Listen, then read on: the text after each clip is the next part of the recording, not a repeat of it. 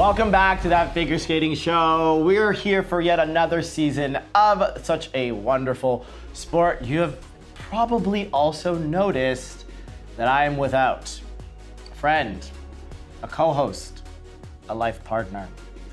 Dylan Moscovitch will no longer be part of That Figure Skating Show.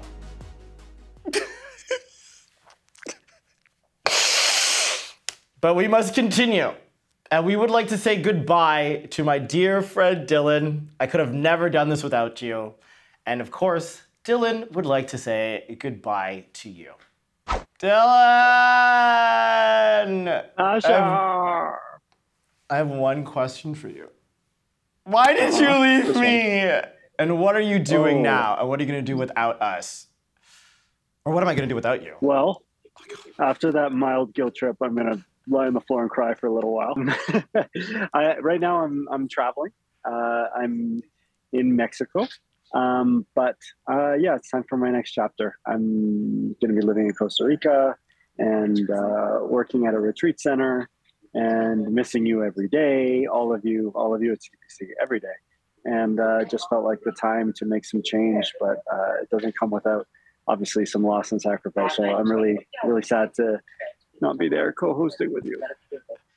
I'm proud of you on taking such a big step for you and yourself and your mental health, and you really wanting to help people and the world, and this is the beginning of that. And I'm so proud of you, and I'm very jealous that you will not be experiencing this Canadian winter perennially anymore, and you are now in beautiful Costa Rica.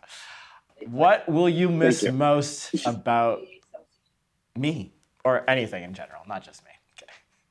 Well, anything in general is you, obviously. Our banter, work didn't really feel like work. There were a few days during the Olympics that felt like work. There were some long hauls, but yeah, man, we had a blast. We had so much fun, and we've been friends since we were kids. Well, you were a kid. I'm a little bit older than you, but and skating. I mean, skating, has been a huge part of my life, even after I stopped. That was coaching and broadcasting and talking about skating and watching skating. And now I guess I will stay involved with skating on some level with the mental coaching aspect of it, but just came down to making a choice. But I miss you, man. I miss you more because it's a competition. But yeah, like you said, it's competition. Everything felt so easy coming here. I could not imagine these past 3 years feeling like that without you. And it was such a great experience to have this foray into media with you. Good luck on the next chapter. And you never know, maybe we could have you in for a little guest appearance, because I have abandonment issues and I can't have you leave completely.